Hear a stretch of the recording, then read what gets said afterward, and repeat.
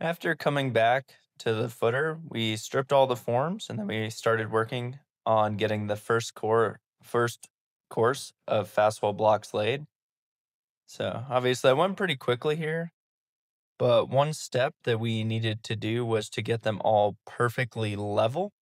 So the footer was pretty good, maybe within 1/8 inch across the whole surface, but had little irregulars at the top where the spreaders were. Okay.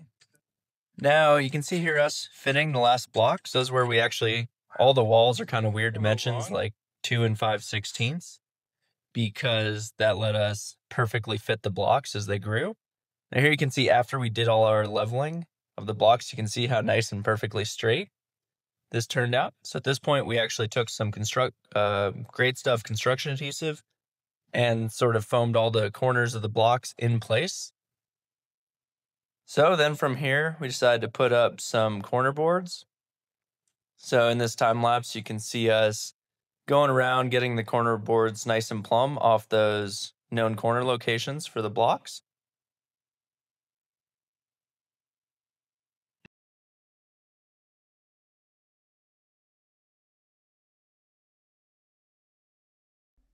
These corner boards helped us make sure each course was going up nice and plumb.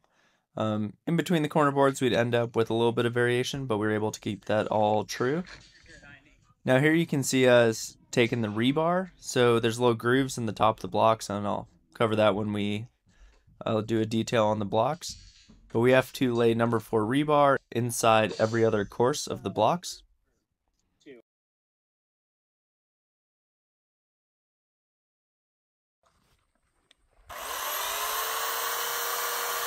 So on the 3rd course, we had to trim our first blocks. We couldn't fit the full 2-foot block in here, so we had to trim the mating grooves a little bit.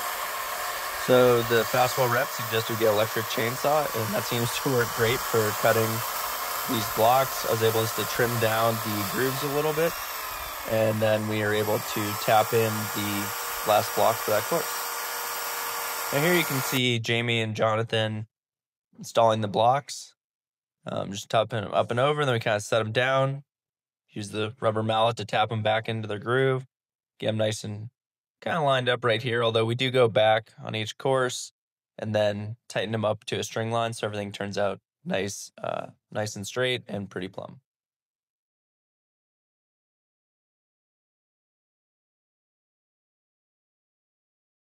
You can see us after we've done some strongbacks. We're going through with a string line off the corner boards, and we're checking how far in the blocks are. We got everything within probably a 1/16 or so. We just finished getting the 5th course laid today. Went pretty well. We got 2 courses today, no rebar, but we would have had time to do probably another course. We needed to. See, we got some strongbacks. We put up, it seemed like it could move a little bit on us. So we got it all nice and true. In general, the blocks seem to vary a little bit more than you might think, maybe up to a 1/4 inch.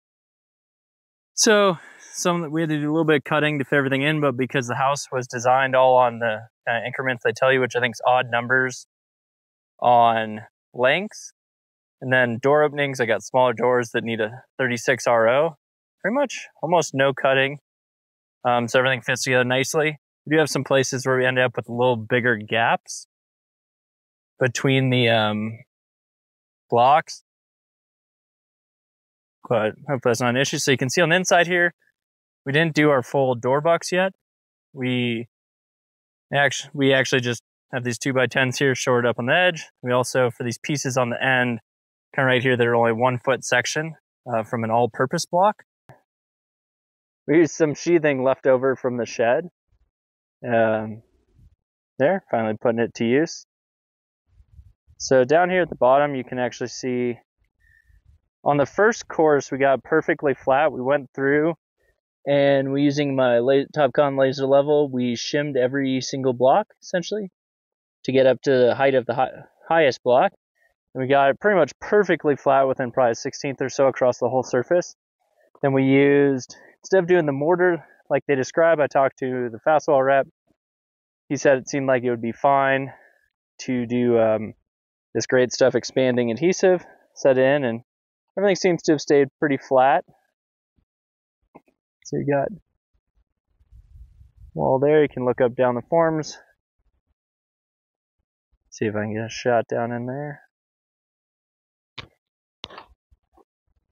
Not sure if you'll be able to see down in there, but we got all our rebar tied.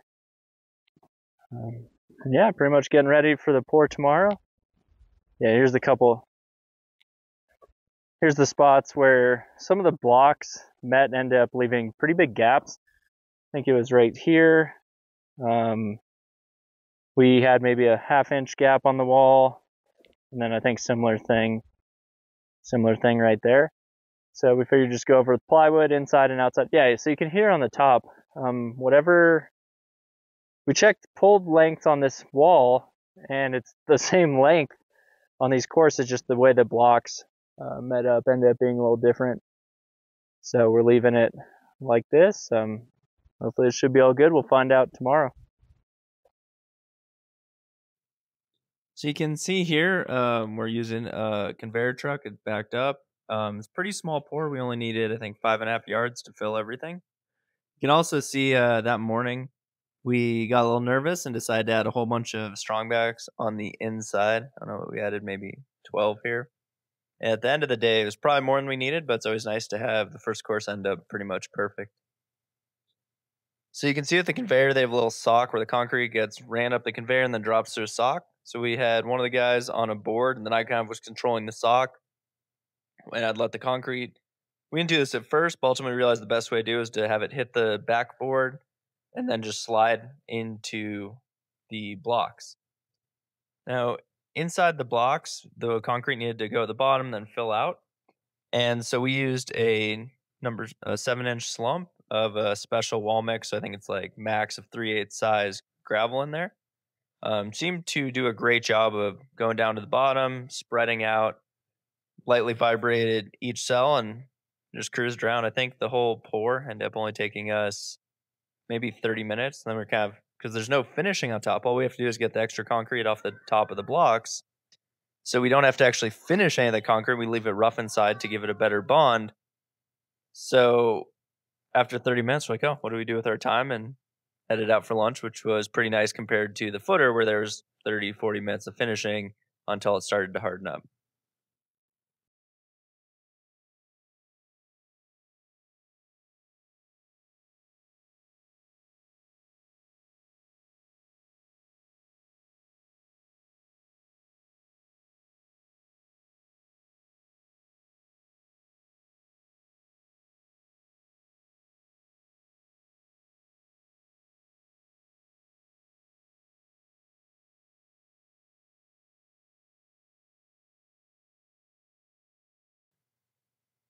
With the 5th course laid, we're going to get now into getting backfill done, some sub-slab plumbing, electrics done, and then getting the slab done. So it's actually going to be a couple weeks before we get back into stacking more Faswall blocks. But at the end of the day, the pour turned out great, and we're excited to maybe do up to an 8-foot pour on the next pour of these blocks. So the build continues.